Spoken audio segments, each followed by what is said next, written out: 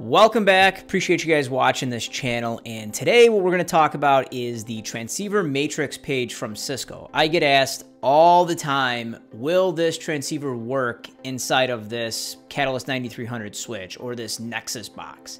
So let's go over today how to actually do that. There's a web page you can go to and you can take a look at this information out for yourself.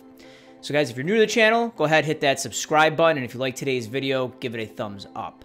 So let's shoot over to my laptop here, and what we're going to do is we're going to go to the tmgmatrix.cisco.com webpage here at the top.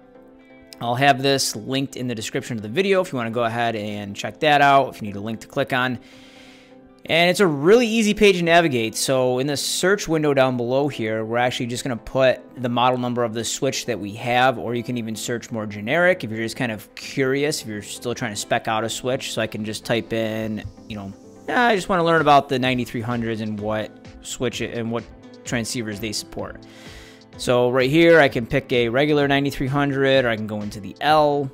We'll go into the L series of the 9300, and page takes a second to load. And here you go. On the left side here, it'll actually show you the different model numbers of the switches. So you can see that one, just keep scrolling down, that one, and so on and so forth. Once you find the switch that you're thinking about, here it'll actually show you all the transceivers that are compatible with it. There's a little note field there. You're going to want to hover over that just to take a look at any notes, compatibility issues, any weird stuff. Usually they tell you right inside of that right there. And then you have all the other information about this actual optic. So if you're looking at these BiDi optics, you can take a look here. This one's 40 gig / 100 gig optic.